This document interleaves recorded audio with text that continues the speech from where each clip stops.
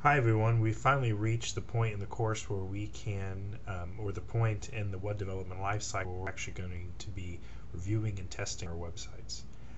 By now, I'm guessing you will have some sort of pages that are linked together, pages that you may or may not have gotten dabbled into applying your CSS styles yet, but at least you have some content. And you've been going through a process of prototyping it for your client and getting their feedback. You also have uploaded drafts to LabWebs.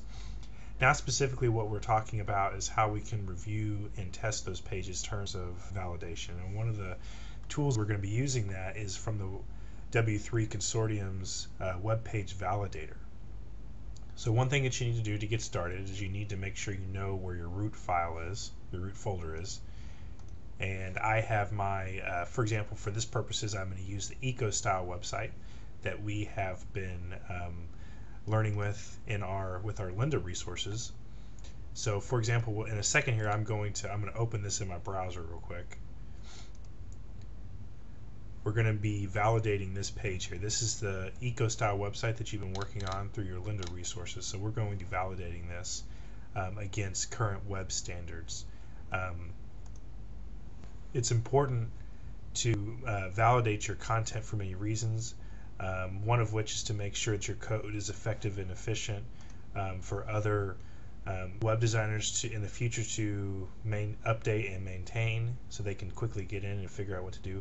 But also, making sure your code is effective and efficient in terms of efficiency, making sure that your code loads the content in the browser quickly for the user to be able to access. So to get started, what we're going to need to do is we know where our root folder is. Now let's go to the URL, which is validator.w3.org. And now what we're going to do is we're going to be validating our file by file upload. And what you're going to do is you're going to be browsing your computer for the root folder and the specific pages that you're going to be validating. For our purposes today, we're going to be validating all 6 of these pages of the EcoStyle website. So let's go ahead and start with the index page. So what we do is we click on the index page. It's now here within the file upload queue, and now we're going to hit check. When we hit check, what it's going to do is going to check the code against current web standards, and it's going to give us a list of errors if there's any errors. If you get this green bar, it's going to let you know that your web page, this web specific page in your website, does validate, it does pass. It says congratulations and gives you some other information. So now what we want to do is let's go back and check some of our other pages. So our index page is good. So hit the back button, browse again. Let's go ahead and check the women page. Hit check. And this page does validate. So we're doing well.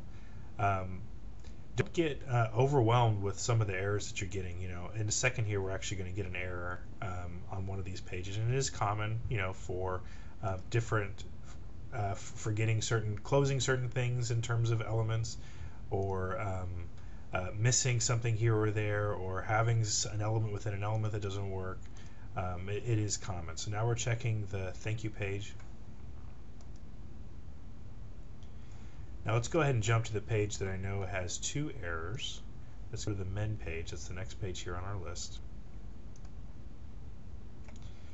Now it says there's 2 errors found within this document.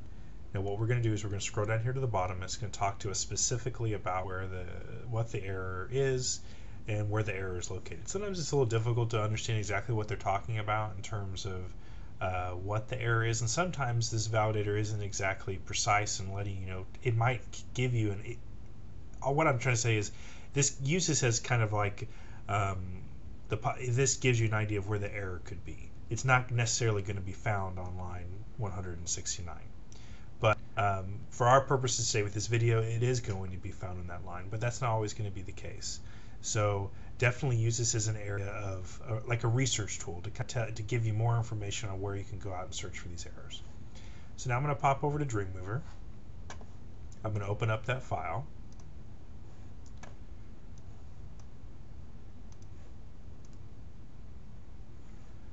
This is what the page looks like in design view. This is what the page looks like in code view. If by chance you have completed working with an eco-style site, you might be able to follow along with me in going and actually finding these errors. So let's look specifically, what did this even say our errors was?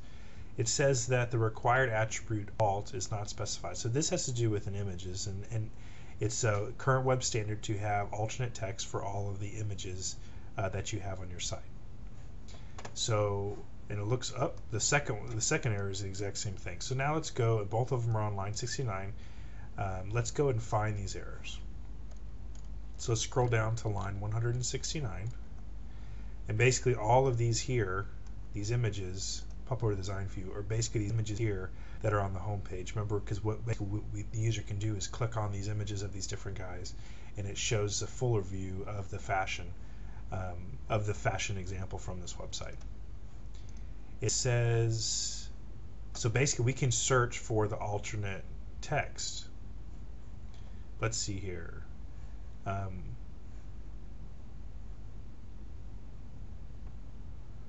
Right here, here's one alternate text. Here's another one,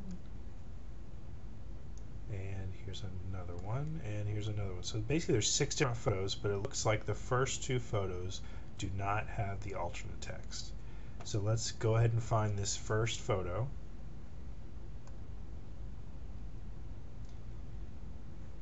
That is right here.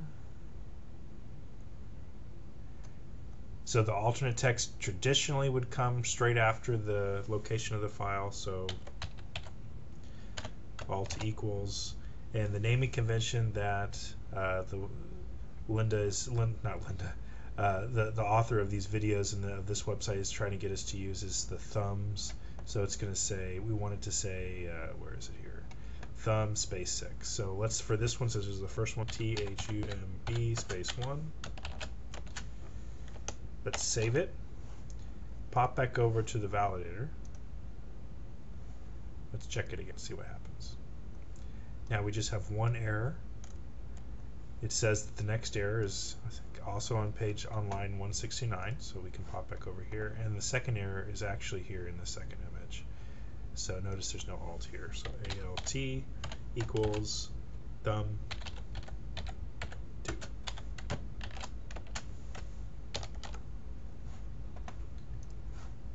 So we can back up and check the file again.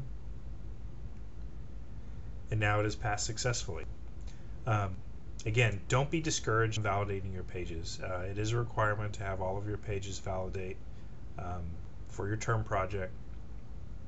If you have trouble with specific errors, send me your files. I can help go in and look at them and help you figure out what those errors are. I'm not just going to fix the errors for you and send them back, but I will try to lead you down the right direction on how to fix those errors.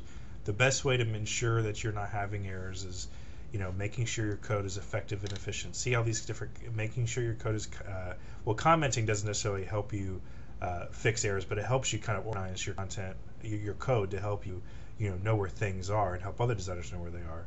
But also organizing your code. Gmer does do a good job of that, of tabbing and spacing things over for you. One of the things that I would recommend doing if a student was to turn this in is I would recommend them organizing this a little bit more to increase the readability of this.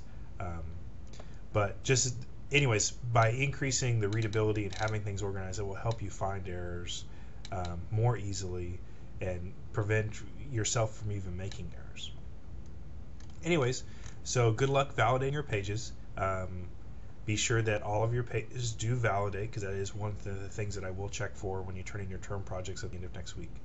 And again, let the class or I know what errors you're having, and we can help you figure them out. So have a good day, and I will see you later in the class.